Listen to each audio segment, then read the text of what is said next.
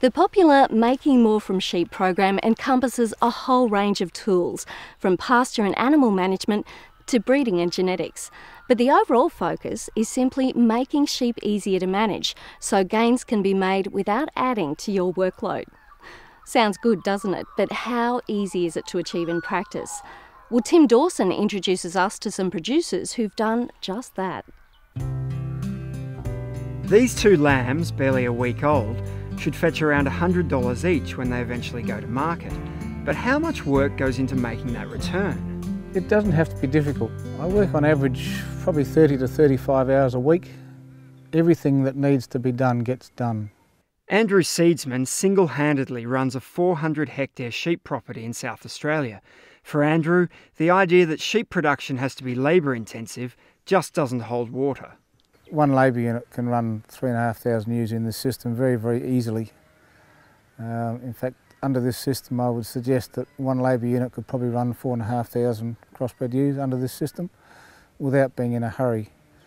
By adopting management practices identified by the MLA and AWI Making More from Sheep program, producers like Andrew are making real gains. We're getting much better pasture grazing management. We've got a lot less weeds. Our perennial pastures have improved. That makes our ewe nutrition a lot easier to manage. If the ewes well fed at the right time of year, you don't have any troubles with worms, you don't have any troubles with flies. Your lambing percentages are generally higher, and the whole system works a lot easier as a result. Choosing the right genetics to produce good temperament, easy care livestock also helps. With our coop births, we've been able to create a very easy care flock. We don't have any lambing problems. We've got very good maternal traits, and we can cull quite heavily depending on the season, so we can adjust our stocking rate to the feed we have on offer each year without a great cost of buying and selling sheep. Another advocate of the better management strategy is Glenn Tilley. On his property, productivity improvements have been made through better infrastructure. His covered race area with auto drafter makes sorting and drafting stock a breeze. At least 30%, perhaps up to 50% easier. Certainly a good draft just makes life so much easier. You can run through the stock quite quickly. I can do a lot of the work on my own with the dog and handle the stock pretty efficiently. It's not a hard work to do.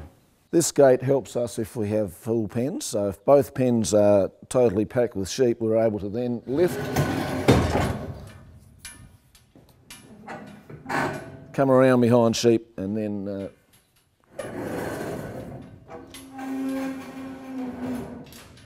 Glenn's found it's more efficient to run larger mobs.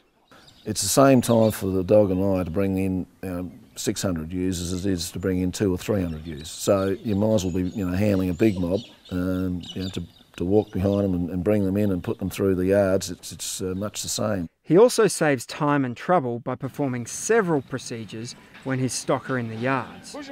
It may be that we'll crutch the ewes, we'll wean the lambs, we'll drench, vaccinate, we'll do a worm test while they're in. We'll do a number of operations while they're in. They're the sorts of improvements highlighted in MLA's recent U-Time forums on the Making More from Sheep program. So the Making More from Sheep modules are designed to address the 80-20 rule. They focus on the 20% of things that producers need to focus on to get 80% of the impact in improving that aspect of their sheep enterprise. There's so many management options in there that are not expensive but can actually lead to some efficiency. So trying to group sheep together in larger mobs so that you're not actually having to check 5 or 6 mobs, you're checking maybe 2 or 3. Crutching trailers, so they're taking the crutching trailer to the sheep rather than sheep into the yards, and that saves a huge amount of time. Telemetry to do remote monitoring of watering points. Good dogs and yards that dogs can work in is a pretty important part too. Understanding the sheep need match to feed so that they're actually getting, it's a fairly simple one, but it can have a profound effect in terms of lamb percentages, weaning percentages and wool cuts as well. And those are the results the program's aiming for. Easier sheep management with improvements in lambs weaned per hectare and carcass weight, ensuring that sheep production is profitable and sustainable. We've seen producers increase their lambing rates by 20% or more in some cases when they've just got a few tactical aspects of their management to come together. We've managed to lift our lambing percentage by an average of about 20%. We have had up to 140%, which is pretty good in this district. Average is probably still around 120, 125. With our lambing at the moment, our DSE stocking rate would be up around 26 or 28 DSEs to the hectare, which is still very, very high. And we're managing that quite well because our new nutrition has been managed so well over that period. It really does come down to planning and having good systems and good management to increase the number of DSE that's run per labour unit.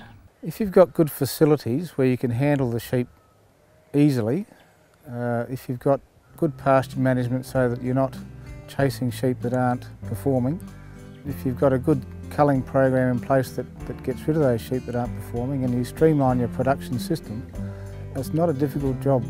It's not a time-consuming job.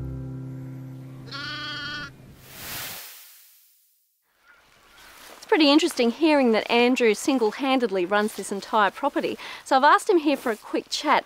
Andrew, what do you got against working 7 days a week, dawn till dusk? Well, I don't believe it's necessary. If you've got the right management plan in place and there's a bit of forward planning involved, there are no surprises and the whole job becomes easy. In that story we saw quite a few ways for making sheep easier to manage, but what's highest on your list? What's made the most difference here at Seabrook Farm? I think knowing your cost of production opens a lot of new doors to what else is available and how to move forward from that. The other thing is to have a management plan that works within the environment. Thanks very much, Andrew.